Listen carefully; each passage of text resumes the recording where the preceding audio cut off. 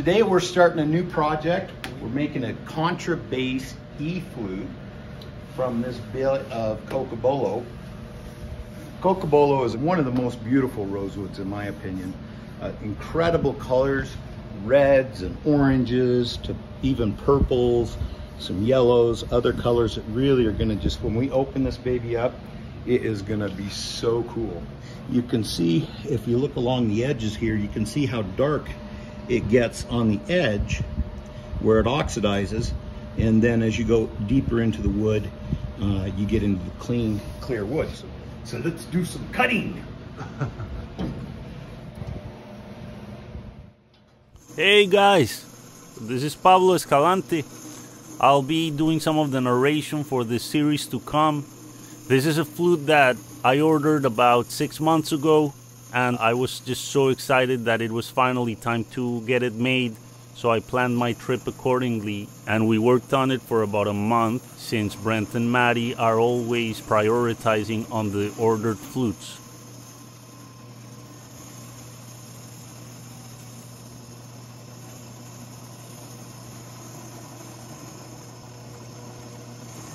So something that surprised me with this Cocobolo log was that it didn't have that typical strong spicy scent to it when we cut it, and also it was lacking a lot of those deep oranges and yellows that you can see on the end grain, and it was more like a pale purple. It almost looked a little bit like Brazilian kingwood, but as you can see on a picture later on this video, it only took like a week or so for all those oranges and yellows to come out. It was amazing to see.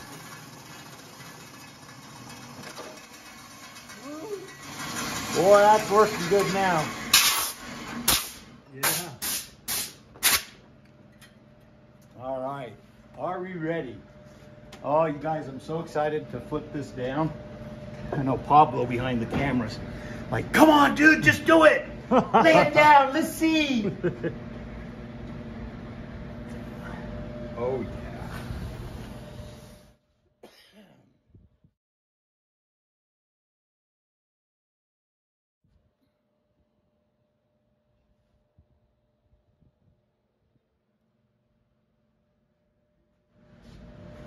And more specifically, for this particular instrument, we are talking about that piece right there.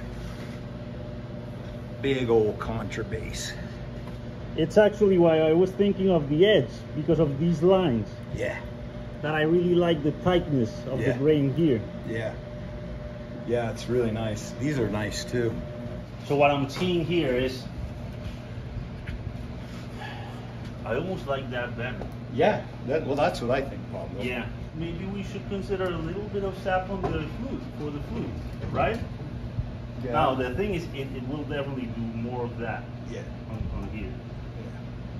Yeah, I'm definitely liking more this here than this here. I just find it more interesting with this tight stuff and then a little bit looser and all of that. My question is just, how much of that sapwood are we gonna get?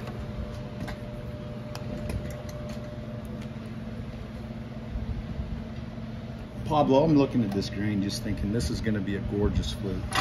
I think what you were telling me is that you really like the super, super tight grain, right? And the contrast between that tight grain there, yes, and then the more loose and lighter colored grain. Agreed. Yeah. To me, the most interesting thing actually on this wood is these little eyes and yeah, things. you're I think right. Those are super good. They're going to be really cool. But, you know, if we look at the end of the flute, there, you can see that the beam is basically the trunk of the tree. Yeah, exactly. And then squared off. Right. And so all of that tight grain that you were seeing over there, it runs all the way down and around. Yes, it's very clear when you see the end grain. Mm-hmm. Yeah. It's part of the trick of getting the flutes to work is figuring out, you know, where the best place to cut, or even how to cut. For example, like we cut this piece, which is 2 1/4 inch thick, specifically because we need that much just to be able to make this Contrabass E, right? It's the finished dimensions is 2 inches. But yeah, no matter where we cut, we're gonna get that. We're gonna get it. Yeah. Every part of this board is gonna have some of that tight grain in it. Yeah.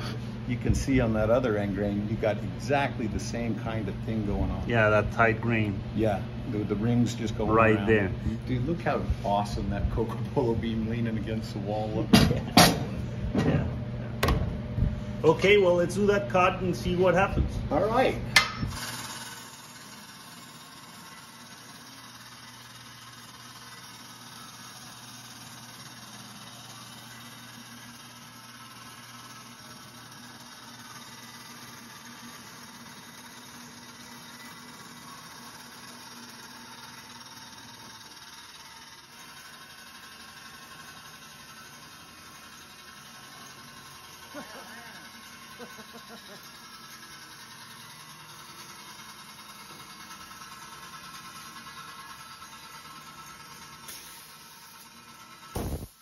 So stay tuned, because this is gonna be an amazing build.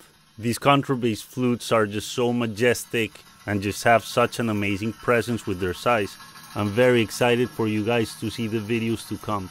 I hope you all have a great day. Take care. I think that's a bug. I think it's a bug hole or something. Whether you're dreaming of your first native flute or wanting to create some custom instrument, Wood Sounds is where your dreams can be made real. My name is Brent Haynes, and you can reach me at 801-822-1415 or brent@woodsounds.com. Have a great day.